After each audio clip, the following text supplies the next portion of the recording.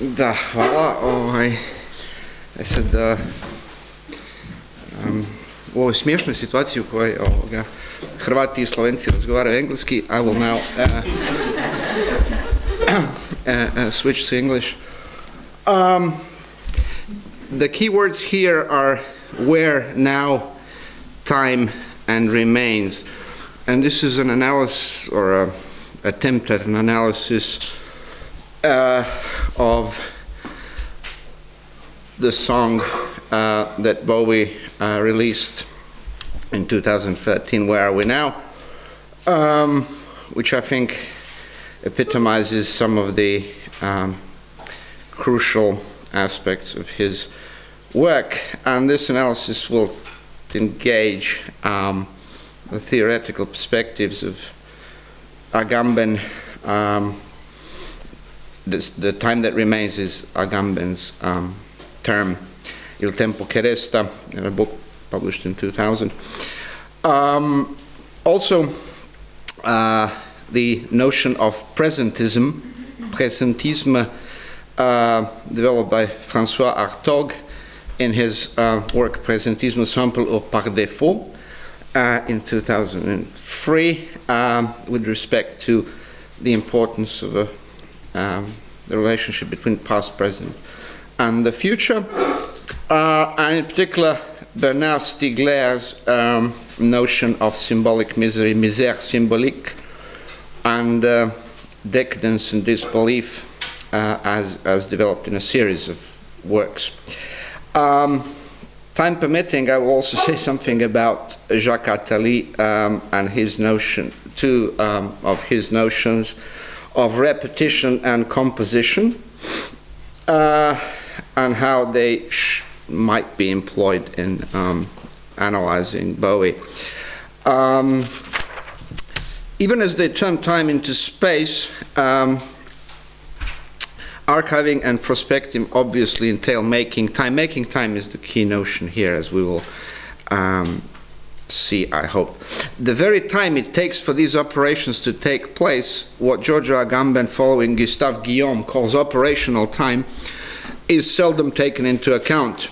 It is precisely the impassive time, absent from the schematic representation of the temporal sequence, that it brings about, that all transformations of the synchronic into the diachronic is predicated upon.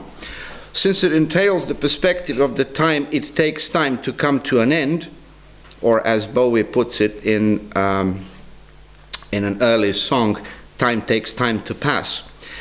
Its purview is of necessity modern rather than contemporary. As an instance of the industrial temporalization of consciousness, this is a term by Stiegler, popular music, exposing as it does that time is never more of the essence than in the temporary or ephemeral, presents a perhaps surprisingly complex refraction of this problematic, most singularly in the work of David Bowie. The notion of time, under its assorted aspects and its multifarious manifestations, can be said to be a crucial focus of Bowie's work, both as regards the subjects addressed and the means employed in attending to them. Attuned as he is to the time-related conditions under which he operates, Bowie is keenly responsive to the fact that whatever else it is he might be doing as a performer, as a musician, and above all as a rock and roll star, he deals in time. As the following paragraph from James Perrone's comprehensive survey of Bowie's career succinctly demonstrates, this awareness takes on multiple forms simultaneously. This is a quote from Perrone. Bowie's fascination with old music hall music comes to the fore in the song Time. Buoyed by the virtuosic piano playing of Mike Garson and the powerful guitar work of Mick Ronson, Bowie rails against the onward march of time. From the standpoint of its music, it is also one of the most conventional pop-style songs on Aladdin Sane, the album on which it was released. On this song, Bowie uses his best musical theatre Anthony Newley style voice. And the song itself is backwards-looking musically, resembling both the music of the British Music Hall and the 1950s doo-wop, as another song on that album, The Prettiest Star, does. Even a cursory glance at Bowie's lyric lyrics reveals, moreover, that the issue of time is consistently approached from what can, given the context of pop music, only be a most peculiar angle. The customary celebration of the instant, from which pop gets its name, after all, not from popular, as is commonly assumed, but from pop as in popcorn, recurrently cedes its privileged position to sundry informations of mortality. In the song discussed by Perron, Time, the anthropomorphic subject is to be figured as something of a con artist, yet also as an omnipotent figure. Time, his waiting in the wings. His script is you and me, boys. His trick is you and me. I look at my watch, it says 9:25, and I think, oh God, I'm still alive. You are not evicting time. The inevitable passing of time is precisely the reason why heroes can only appear in scare quotes. We can be heroes just for one day. Most peculiarly, in one of his signature tunes, Bowie all but diffidently debunks the tenet pop culture is smugly predicated upon: everlasting youth. Look out, you rock and rollers, pretty soon now you're gonna get older. This was already in 1971. Bowie was 24. The perspective receives a special emphasis in Bowie's famous ersatz rock and roller Ziggy Stardust. Time takes a cigarette, puts it in your mouth. This is the beginning of Rock and Roll Suicide, the closing track on the album. Given that Ziggy is a messianic figure, it seems apposite to recall Agamben's contention that to conceive of messianic time as being exclusively oriented towards the future is erroneous. In point of fact, messianic time is honin kairos, the time of the now, the time of the end, rather than the end of time. It is the time that remains between the two times, between time and its end. This is exactly what happens in the opening track of the album, Ziggy Stardust, 5 years. In other words, it is a responsiveness of time that is modern, the word deriving from modo, Latin for right now, and also conscious of the fact that eventually it will end. Agamben follows Guillaume in calling this time, it takes time to come to an end, operational time. Given that only the experience of time, but not its representation, is available to us, since, as Bowie puts it in Changes, time may change me, but I can't trace time. Incidentally, in this line, we can observe a peculiar device that Bowie is particularly fond of using. I can't trace time. It is impossible to say in delivery whether he's saying can't trace or can trace because of the elision. And it can be an affirmation or a negation. You cannot tell by listening. And this is not incidental, of course. We habitually have recourse to the constructions of spatial order. But this precisely, as Agamben puts it, does not show time in the act of being constructed in thought. The time it takes to construe time. The time the mind takes to realize a time image. It does not present the work of time in its respective stages in posse, state of potentiality, in fieri, the process of formation, and in esse, the state of having been constructed.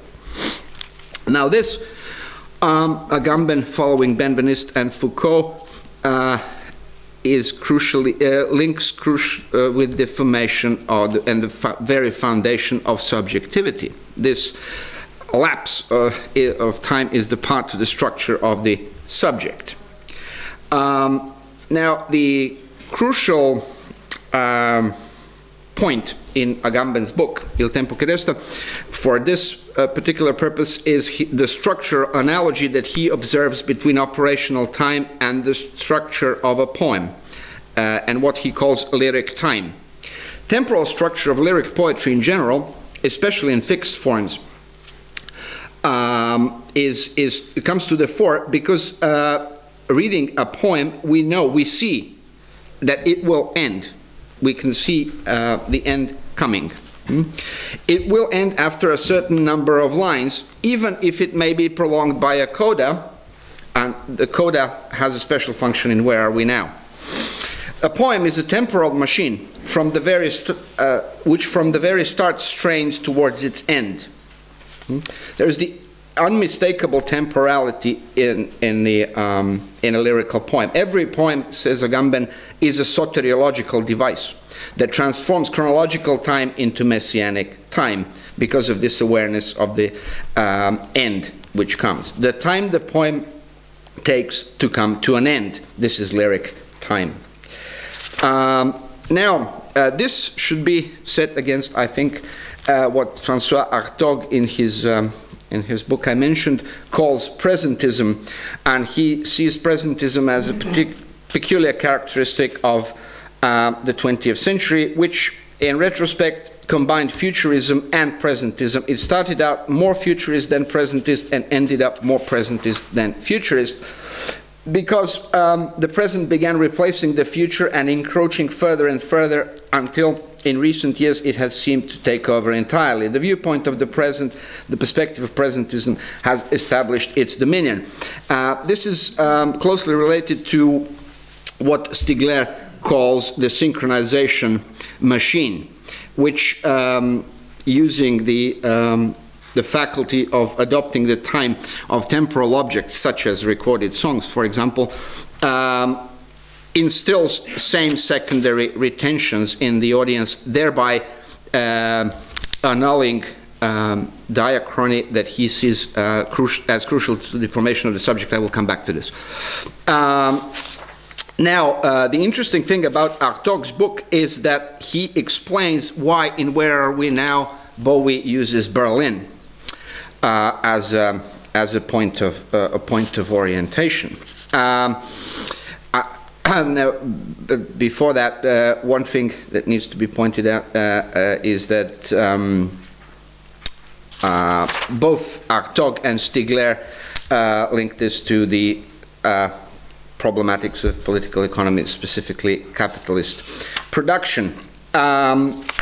Now, what is peculiar about this form, the contemporary modes of consumption, says Hartog, is the value placed on the ephemeral. They scramble, the audience scramble for the live soundbite, produce, consume, and recycle an increasing number of images and words in an ever shorter time. Time is reduced and compressed. This is what presentism means. But this coincides with mass unemployment in European societies. Unemployment is the key factor, Hartog writes, and this imprisonment within the present and within a presentism experienced henceforth as oppressive and without hope. This is what Stigler calls, for his part, symbolic misery, this feeling of oppression and hope, loss of hope. This privileging of the immediate is what Hartog calls presentism, and both he and Stigler see this as the problem. I think that Bowie is addressing this problem in a very direct way, as I will try to show in conclusion. Now, as to Berlin, Hartog writes, Berlin in the 1990s, not in the late 70s when Bowie was living there, but in the 1990s, the period that he's looking upon from the perspective of Where Are We Now, more than any other city in Europe and perhaps in the world, put thousands of people to work, from immigrant laborers to major international architects. It was manna from heaven for town planners and journalists, and it became a mandatory and fashionable reference, a good subject, a laboratory, and a space of critical reflection. All these are in scare quotes. It generated countless commentaries and many controversies. In Berlin, more than anywhere elsewhere, time was a visible and tangible problem that could not be eluded. What should our relation to the past be? How to inhabit the present in the most literal sense? What should be destroyed, preserved, reconstructed, or built, and how? This is also from Hartog. In this sense, Berlin is an emblematic city, a site of memory for the whole of Europe, caught as it is between broadly amnesia and a duty to remember. Now, the song, Where Are We Now, is, which names many sites in Berlin in the lyrics, is particularly interesting from the point of view of its composition. It consists of a verse, chorus, sequence, and then a coda or an outro, the last part. Now, the what is interesting, as Gary Ewer has shown, is that the verse gets pulled in two different harmonic directions between F and C, with a brief nod toward A-B major. After the first chord, F major, we start to get pulled in a new direction. And the tune, actually, the melody, never sits comfortably in any key, and yet never pulls you too far from the home key of F major. The harmonic rhythm, and how frequently chords change in a song, is also of peculiar interest here. It is common for the harmonic rhythm to remain more or less the same throughout the duration of the song. But here, the verse fluctuates between 8 beats, had to get the train from Potsdamer Platz, then quickens to a chord change every 4 beats. You never knew that I could do that, and so on. And it remains 4 beats throughout the chorus. As we see in a lot of pop music, the chorus progression becomes shorter, reinforcing the key. But here, while you think that the progression should firmly plant you in F major, the chords are actually taken from C major. All of this reinforces the tonal ambiguity we see in the verse progression. Now, this is something that's characteristic of Bowie in general. A signature feature of his work is, in fact, the lack of metrical balance.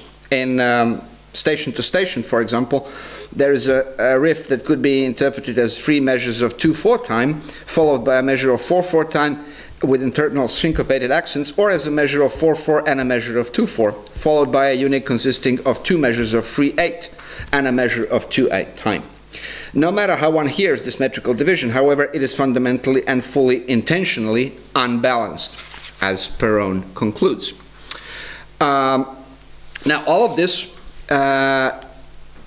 should be set against what Jacques Attali, in his book Noise, or Bruit, calls composition, as opposed to repetition. Composition is when a piece of music is composed specifically for the purpose of being composed. Repetition is when it is being composed for the purpose of communicating something. The self-destruction of capitalism, according to Attali, lies in this contradiction, in the fact that music leads a deafening life. An instrument of differentiation, it has become a locus of repetition. It itself becomes undifferentiated, gets anonymous in the commodity, and hides behind the mask of stardom. It makes audible what is essentially in the contradiction of the developed society, an anxiety-ridden quest for lost difference, following a logic from which difference is banished. This was written in 1977 and has obviously become even more true since. Now, to conclude, and to show that Bowie is aware of this political dimension of this work, I would refer you to an essay called precisely Where Are We Now, and published in the journal Commonweal in November 1890 by William Morris. And it's a review of the progress of British socialism in the late 19th century. Now, Bowie is a long-time William Morris fan, and there is no point in proving that he's aware of this reference. It's beside the point anyway, but I certainly don't doubt it for the moment. But it is interesting that it has been completely ignored. The song has been discussed exclusively in terms of Bowie's personal life in Berlin, and even earlier you can find people writing about the t-shirt he wears in the video, which says Song of Norway, and you will be informed that this is a musical in which his late 60s girlfriend performed in, but not that Where Are We Now is a title taken from William Morris. Now, Morris, in his 1890 piece, as I said, writes the following: "It is good from time to time for those who are engaged in a serious movement to look back and review the progress of the past few years. which involves looking around them and noting the way the movement is affecting other people. It is good to do so for this reason, amongst others, that men absorbed in such a movement are apt to surround themselves with a kind of artificial atmosphere which distorts the proportion of things outside and prevents them from seeing what is really going on, and consequently from taking due counsel as to what it is best to do. Morris specifically singles out the outcasts and the unrespectable person with the artists and all sorts of oddballs and cranks as the very small minority that are prepared to do without masters. For those who are complete socialists, Morris writes, or let us call them communists, the task is to make socialists, and this is the business at present, says Morris. To make socialists, they're not to be found, they're to be made, and the people who are